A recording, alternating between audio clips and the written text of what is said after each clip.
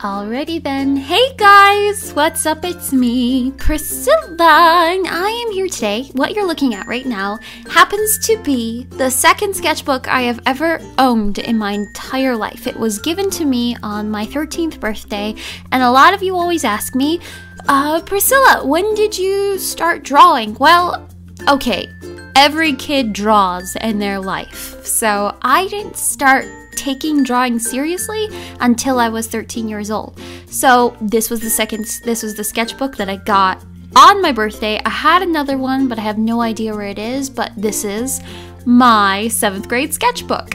And it's funny because I just love the fact that I can look back and I know exactly what it's from. Because of Legolas, I was obsessed and completely in love with Legolas. I still am. And you'll recognize a couple of Neopets. You guys probably have absolutely no idea what those are. And you'll kind of see a couple of Cartoon Network characters and everything. And then some original characters I came up with just because I was bored and doodling. But yes, this is when I officially took drawing seriously, because I received the sketchbook and I thought, well, I guess I have a fancy sketchbook, maybe I should start documenting things. And most of these doodles in my sketchbook make absolutely no sense, so I thought it'd be fun. I know I've done this challenge before, but it was a bit different, but I'm actually gonna follow with the rules this time. So I went to the sketchbook to find some original art that I could recreate today using my present art skills that I have now. So I went ahead and I picked this one, this fairy sitting on a flower. It's not that horrible. It's kind of good. I mean, look at those toes and stuff. The anatomy's not that bad of this girl. But hey, at least I tried to draw hands and feet. And I also want to incorporate this fuzzy butterfly dog because I know it's my dog. Now I know it's not Jazzy, but it's probably my other dog Maggie, who we had first. So let's go ahead and redraw that piece.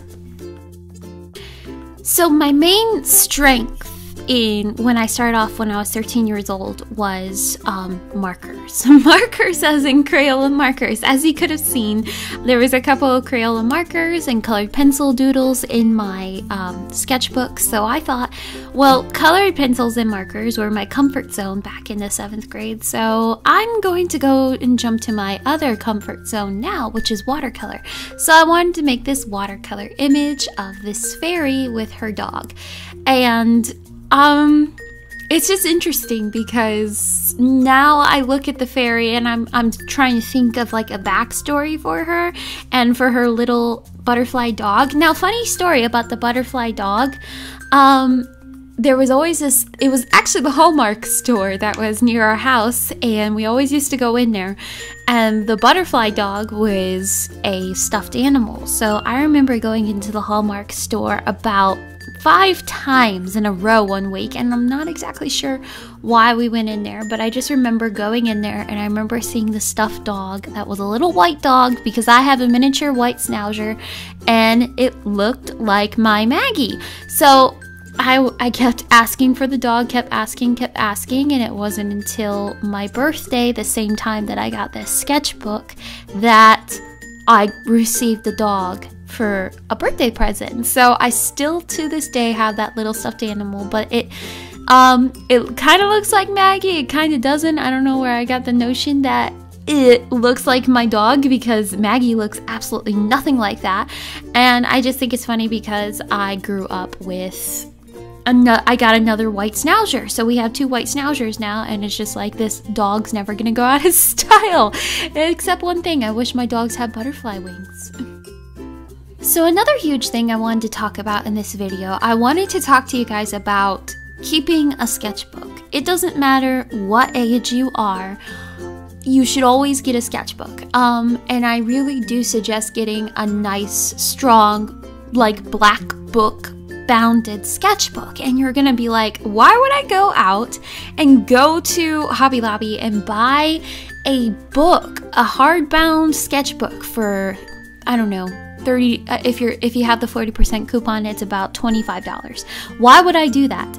Because as you grow older, you collect all these sketchbooks. Now, if you guys remember on my old Vloggity Vlog channel, I was showing my sketchbooks every week as a Sketchbook Friday thing. But the thing is, I have all of them. I have every single sketchbook I have ever made in my life. The only one I'm struggling to find is my very first sketchbook, which was actually a paper-bound sketchbook, and I can't find it, but it doesn't matter if it's like a black-bounded book. The only reason I suggest a black-bounded, like hardcover book or a spiral hardcover black sketchbook, the only reason I stuck to those is because I didn't want people to see sketchbook on the front of the cover, because if people see you carrying around a sketchbook, then they go, oh my gosh, is that your sketchbook? Can I see that? Oh my gee, can you draw me? And I'm just like, oh my gosh, what have I got myself into? But that's the reason why I always carried around my black notebooks, because some have stickers on them, some don't, but they have no labels on them that say sketchbook. But it's nice. Don't ever throw away your art. Don't ever throw away your sketchbooks. Don't ever throw away any drawings that you make, because if you throw away your art, you're going to regret it in the future. Because, okay, what happens if you have children in the future and you're like, I used to do art in school, or your kids or your family members are always like, I used to be an artist, and you could always go back and say, well, me too, I used to be an artist too. And plus, it's just really nice to look at your sketchbooks and see the progress you have made. Look at you look at these sketches and you're just like, oh my gosh, they're so horrible. But at the time, they were amazing to you and your friends all around you. Even if you're 13 or 12 or 11, those sketches, they are the bomb. They are your work of art. And as you grow up, you look at those and you think, oh my gosh, these are horrible. I'm gonna throw them away. Don't do that, because it's just an encouragement to let you know how far you've come along. So that's why I think everybody should have a sketchbook and keep them. Don't throw away your art. It's not horrible. If anything, it's going to encourage you to show you how far you have come along as an artist.